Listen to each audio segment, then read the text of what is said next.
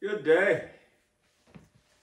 Zschiesche here. Another little video on something a little different this time. Another thing that I do with at least some frequencies, make images, pieces of artwork. I'll talk a little about this, and then I'll have a little video of me actually creating this piece. But before we get on into that, I'll just say happy holidays. Might as well belt out a little Christmas tune. Let's see, how about Christmas is coming, the goose is getting fat. Please put a penny in the old man's hat. If you haven't got a penny, a halfpence'll do. If you haven't got a halfpence, well, God bless you. We'll maybe dance along with it. Covering all the bases here. So anyway, I'm back to a piece of artwork. Been doing art ever since I was a little kid. For years, scratched along, made some type of living at it. And in good years, I could make most of my income that way. But the last 4 or 5 years, I started working for the Census Bureau part-time. So that brings in most of my income these days. I still sell pieces, and I've never been a very good business person regarding anything, but I enjoy the different passions and interests, and they just seem to amplify as time goes by. So with art, as with all forms of either expression or human activity, obviously there's a lot of different approaches one can have. I tend to be, with most things, somewhat erratic. Go here, go there. I really enjoy all forms of human expression, as long as it's done with thought and interest and wonder and respect for the Earth and our species at large. So not to get too long-winded here, and then when I do a little video, I'll compress down the length of time that it took me to do this painting, which is acrylic on canvas, just stretched canvas, and it's measures 30 by 40 inches, so kind of a medium-sized work, and it's fun working on different size surfaces and supports.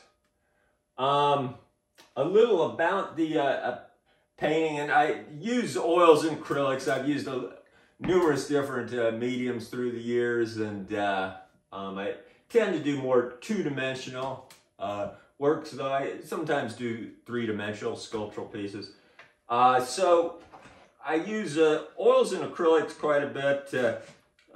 In the winter, acrylics are nice because I don't have to vent. They don't generate the fumes. I use oftentimes turpentine with the oil paints. And these just mix with water. A little on the palette. I use a fairly classical, rather reserved palette. I use the blue I used on this, ultramarine, kind of a mid tending slightly to the red in the spectrum, but not to get too long-winded there. Oh, electromagnetic waves, though, they're amazing. I mean, this whole thing of being able to sense the world around us through visual information with visible light, and the wavelengths that are coming through from just between infrared and ultraviolet it is mind-blowing in a way, but it's totally cool. So visible light and how we process light that comes in wavelengths is it's different than paint, though obviously we see different, you know, colors of the rainbow, think colors of the rainbow or a prism. But as far as the mixing principles, it is different. Like, think of like a TV. I believe it's red, blue, and green, and those give you the colors on your TV. Whereas the classic principal primaries in with painting are red and yellow and blue. Those are the primaries, and so I always use those in my palette. Red, the red I've got cadmium red medium. It looks like light's a nice color as far as the pure, and then cadmium yellow. I've got a Yemen yellow lemon and a medium here.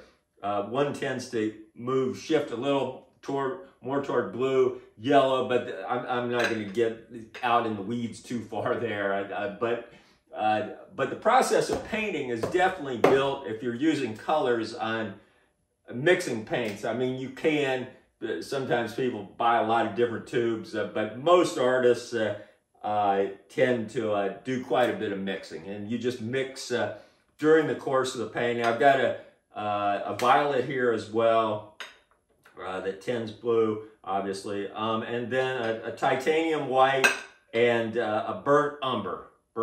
So those are the several different 7 paints that I've got. I painted this specific painting with a 1-inch brush, just a nylon brush. Usually I'll use bristle brushes, like hog bristle brushes for the oil paints. And then I tend to, as with most things, I just kind of can improvise with certain things. Tools are important, but with palettes for a long time, I've just used either plates. I use plates for oils because you can just wipe them on down. Or with the acrylics, I just use cardboard. Yeah, there's a lot of cardboard drifting around the world. So I just create these just little squares, and then these are my palettes. I put the paint on the cardboard and then just mix it, but you can get some ideas. So these were the 2 palettes I used for this, and mixing lighter or darker colors. Obviously you have colors, then you've got values, a few different things to think about. Alongside the compositional elements, depending on what you're trying to realize. I mean, with something that's a little more, say, mimetic of reality, or say maybe tending somewhat toward realism, you're interested in certain proportional elements and just creating an illusion of form through the utilization of shapes and how they relate to one another. And then you realize that with a painting that's in color through values, and values are just the tone. Think of lightness to darkness. So like with say a black and white photograph, that's a good example of values in from just between the tonal range of white and black. And then all colors have values, as far as like yellow has less of a value range than blue. You can have a really light blue but a very dark blue, whereas you can have a light yellow, but obviously you can have a highly saturated yellow, but it's not going to be that dark per se from the standpoint of its values. I'm getting off on a tangent here, but suffice to say, all of these elements are put together. You understand it's just like working on, well, maybe not quite just like working on your car, working on repairing an engine, putting up a stud wall in a house, doing an open heart surgery. All the tasks and things that we do have certain approaches, means by which we can go about. Some are more efficient, some less so. Some things are more important to get it right. Painting, I mean, it's just paint on a surface. You can always paint back over. In fact, actually, I started this work on a canvas that I'd painted with a non-representational work. And so I go back and paint on surfaces and paint on the backs of surfaces, especially if I'm using panels or wood surfaces to paint on. So it really varies, but anyway, I'll go ahead and have the little video here, and probably considerably less time than my yammering on right now. That said, it took me probably about 2.5 hours or so to complete this work from start to finish. I'll compress it down. Obviously, I'm not going to talk about paint drying. Though, for a painting this size, that's in a reasonably both deftly and quickly done period of time. But so anyway, I'll compress it down, and you can get some sense of at least how I approach this specific painting. There's a lot of different ways that you can go about building up a painted image or piece of artwork, but I'm not going to get into that, at least on this video. That would take multiple sessions. Very intriguing though, man. This whole thing of living and taking in information and thinking about things, pondering the universe. I mean, thinking about visible light and colors, and great German poet. Used to be people, Renaissance person or man, whatever, they had a variety of interests, and there was a point where art and science fairly overlapped, and Goethe's thoughts on color theory and visible light, before we even referred to it as visible light, is very interesting, and as is science at large. Science is an amazing thing. I love science. Never very strong in mathematics or physics, but man, I sure enjoy. And that new telescope they've got coming up, was it the Maxwell or something? It's great thinking about the world, not getting too pinned down in a certain frame of reference. I mean, religion has its place, but it can be kind of staid, and anything that arrests us and doesn't allow us to grow and shift and change, I think should always be looked at with a slightly arched eyebrow. But I'm not going to get too political there, criminy sake. Watch yourself, see. Y'all have an awesome day. Happy holidays. And thank you for watching the little video. All right. God bless you. Bye now.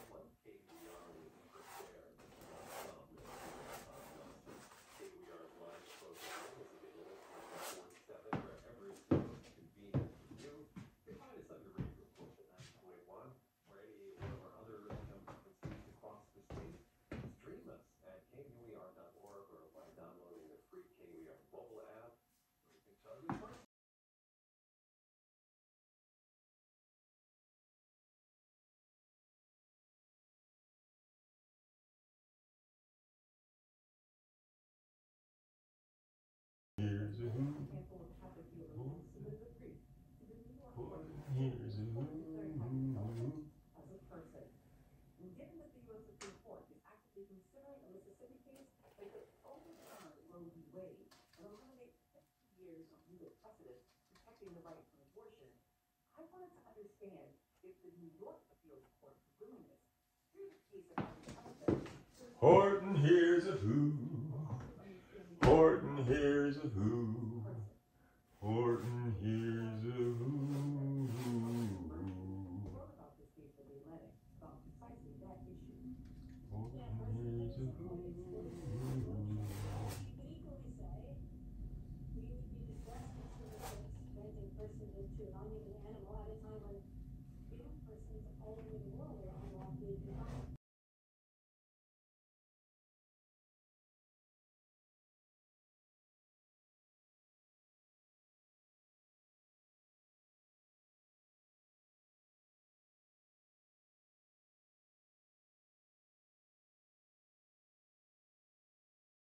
There's been an activity since he was less than a year old, and he's been at this dude for decades now, and since 1979.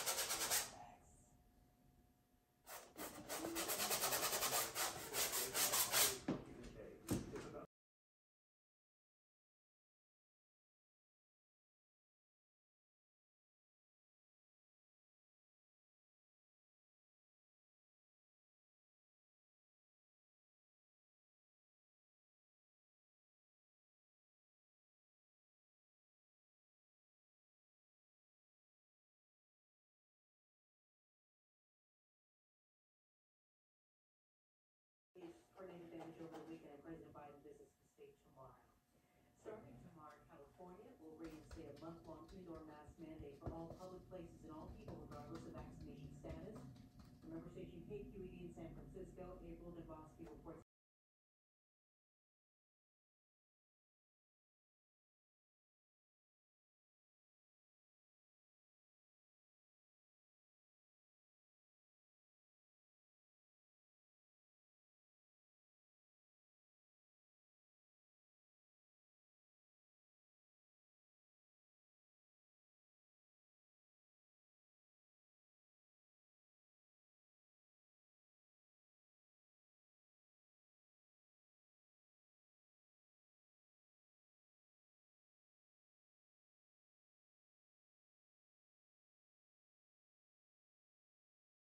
Asia. And so experiences like this, grew up in St. Louis, and especially as a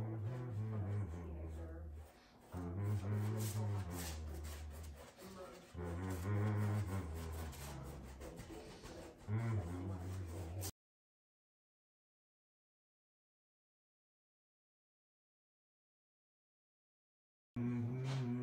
I didn't really know how to talk about it. I mean, it took a long time for me to be able to verbalize this. And so many girls, when things like this happen, don't tell people because they're in confusion and shame. Did you talk to your parents about it at all? Well, I did talk about the first sexual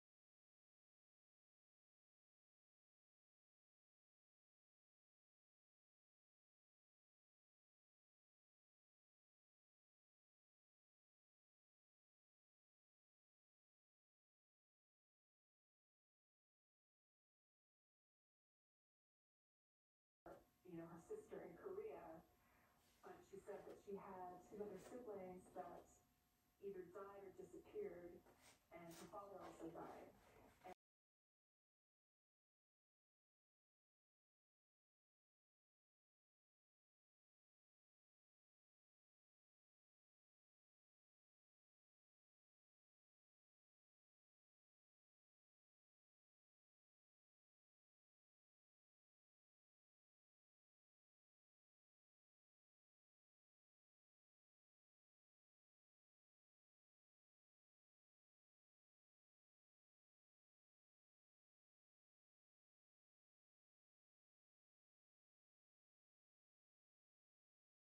Kentucky. No changes to U.S. interest rates are expected to be announced today when the Federal Reserve wraps up its latest policy meeting. NPR's Scott Horsley says the Fed's latest look at the economy and interest rates comes amid the highest inflation in nearly 40 years. Inflation has stayed higher for longer than the watchdogs of the Federal Reserve expected. And while the central bank still thinks credit prices will ease next year, officials can't afford to take that for granted. Inflation in November was nearly 3.5 times the Fed's 2% target. And while average wages have been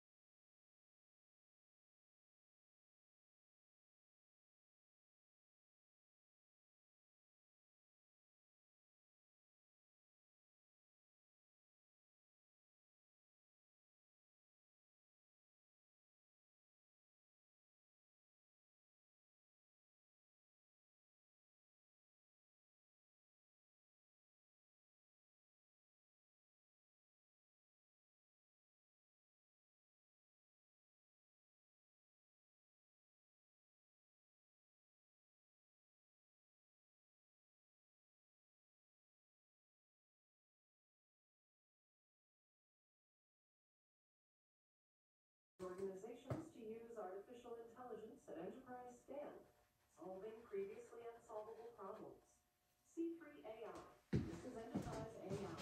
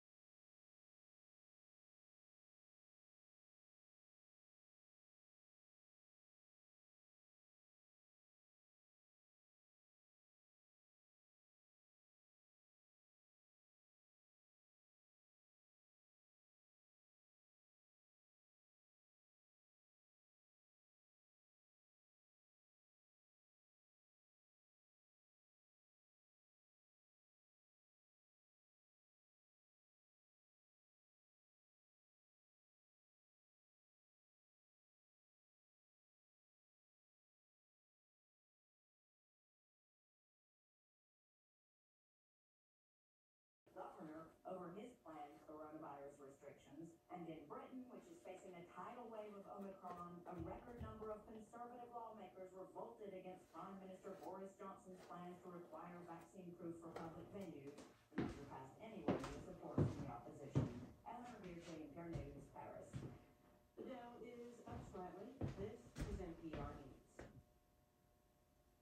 China's state news agency is declaring Chinese culture must be confident.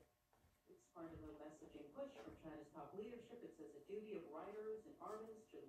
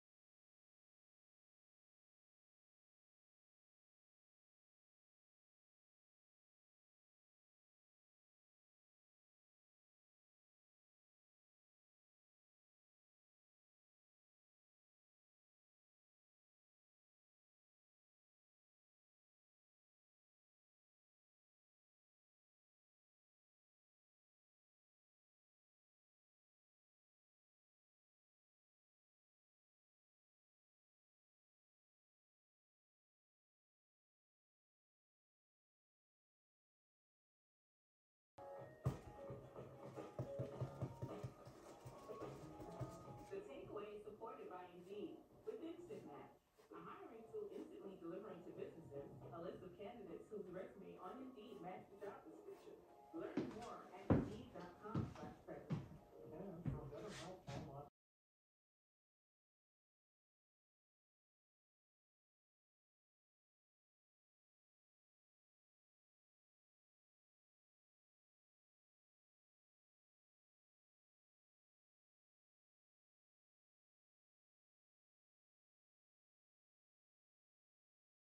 We're making some tweaks to it that may put some of those newer workers on the better pay scale. But workers are still concerned that the way the company wants to structure this, that this lower tier inside the company is going to continue to grow over time. So this two-tier system is really why this strike has dragged on as long as it has. You hear the word transitional worker and you think, oh, maybe they're seasonal workers or, they're there just for part of the year. But I was starting to see in this initial appeal, it would have moved